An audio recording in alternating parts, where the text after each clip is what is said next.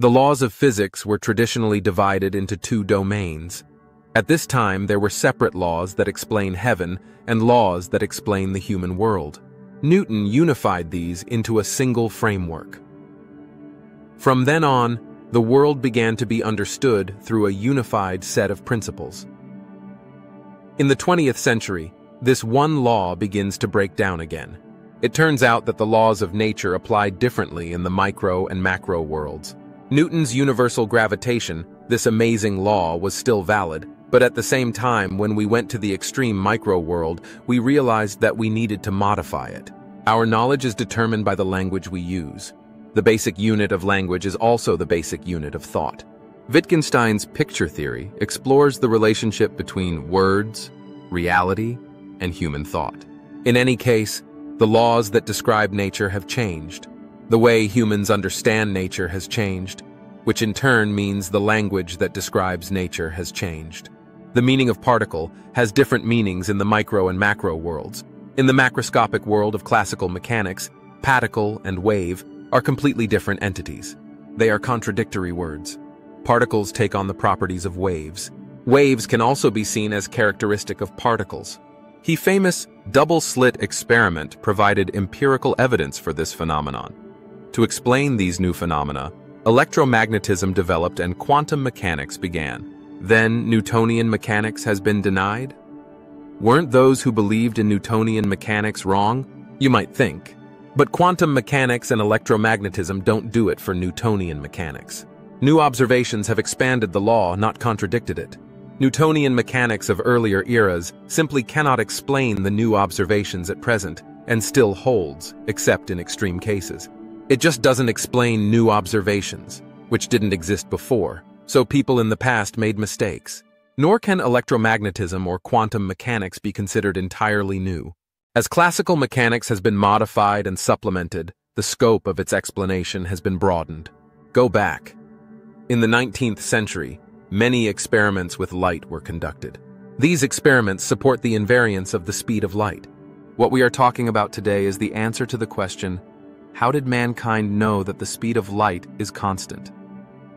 After talking about electromagnetism for a moment, I want to talk about the Michelson-Morley experiment and the ether.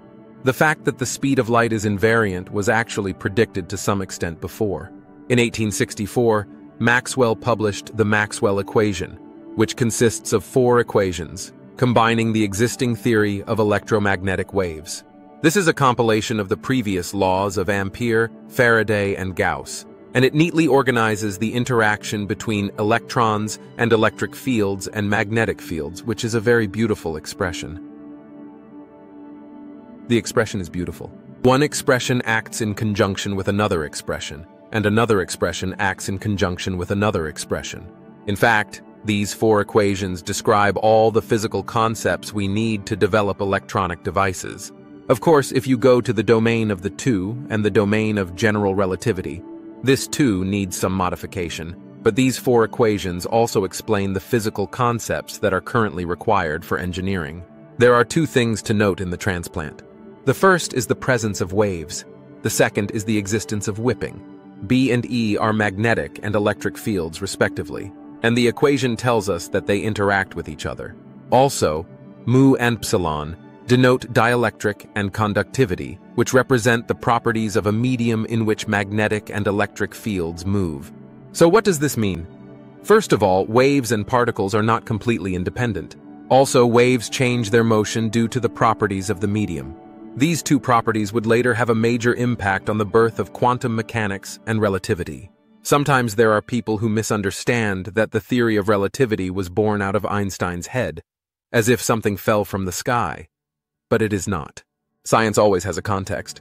Even if Einstein did not discover the theory of relativity, it is very likely that it was discovered by other scientists. There was already a lot of evidence. Let's go back. Even before Maxwell, scientists knew that light was a wave. Then Maxwell's equations explained the motion of waves. In light of the above, what determines the movement of electromagnetic waves? It's the nature of the medium. In other words, I thought that the motion of a wave would be determined by the medium, and the motion of a light would be determined by the medium. Now is the time to find the medium or substance that carries that light. Scientists called this unknown substance ether. Light can go everywhere in the universe, so this matter must be everywhere in the universe. Consider the movement of sound waves. Sound waves cannot be transmitted in a vacuum. You need water or air, but light travels in a vacuum. So even in a vacuum, I thought there would be some kind of whipping. It's called ether. There are many attempts to find this material. One of these efforts is the Michelson-Morley experiment. The experiment used a device called the Michelson-Morley interferometer. As always, the name of the person who created it.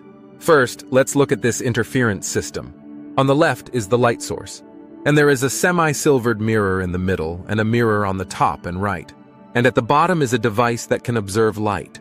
In conclusion, the purpose of this system is to create interference patterns because we can find the difference in speed through interference patterns. So let's look at the process. This light reaches the device in the middle. This is a silver-plated, semi-transparent device that divides light into two.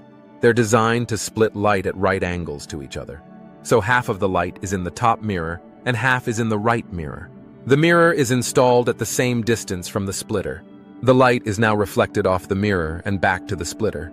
The distance that light travels to this point is the same. The split light reaches the detector through the splitter. If the speed of light split to the right and the speed of light split to the top are different, the distance will be the same, so the arrival time will be different. So they're going to have different phases, and that's going to cause wavelength overlap. If the phase difference due to the velocity difference is exactly half the wavelength, they completely cancel each other out, and light should not be visible. There will be people here who say, "Ah, I realized it." Congratulations.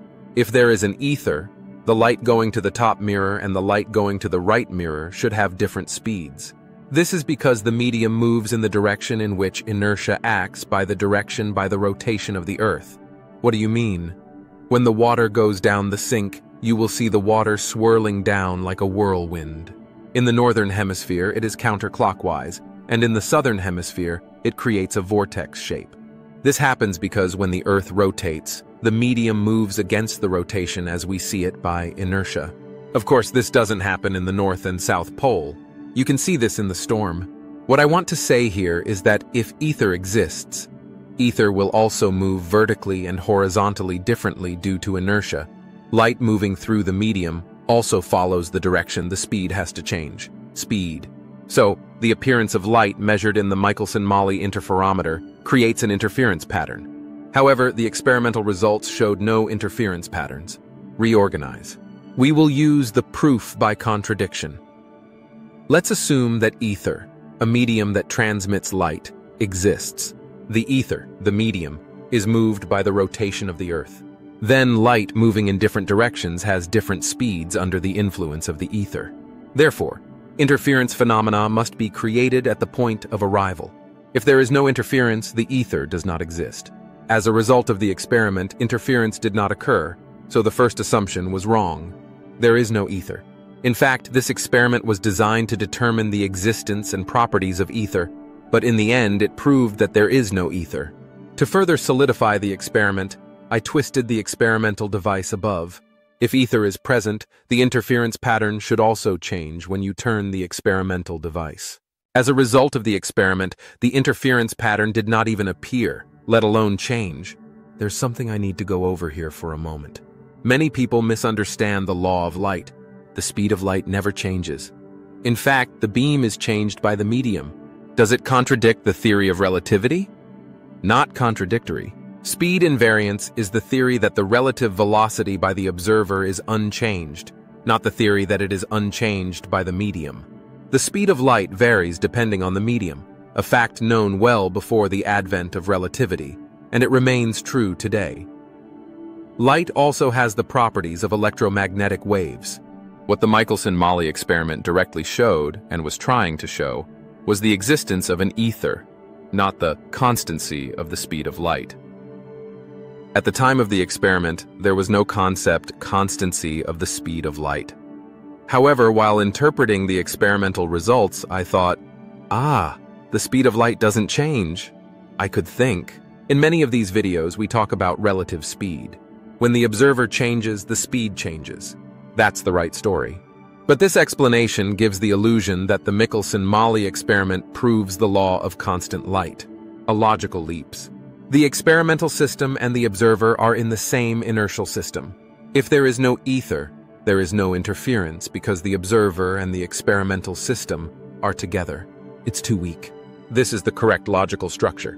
It turns out that there is no ether. Then light can be transmitted without a beating. This is different in nature from other waves. Other waves have been found to change speed by observers, but does light also? Isn't the light special? Can it move without a medium? Then wouldn't the speed remain the same even in a vacuum state? This is how logic should be developed. But when we actually measured it, surprisingly, light kept the same speed regardless of the observer's state. The observations were: there are many families here.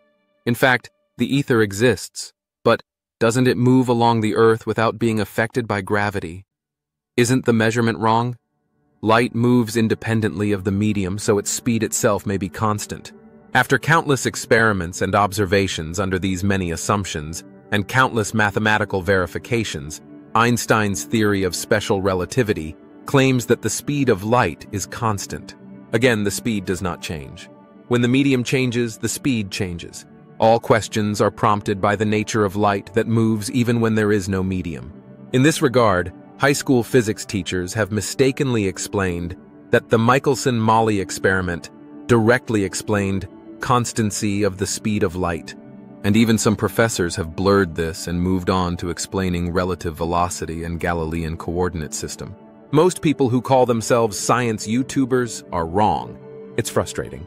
However, the Michelson-Morley experiment did not prove that constancy of the speed of light. This experiment gave scientists a new sense of problem, and it was through this that the theory of relativity and quantum mechanics began. From a constancy of the speed of light perspective, this experiment is simply explained, but sufficient and necessary conditions are quite different.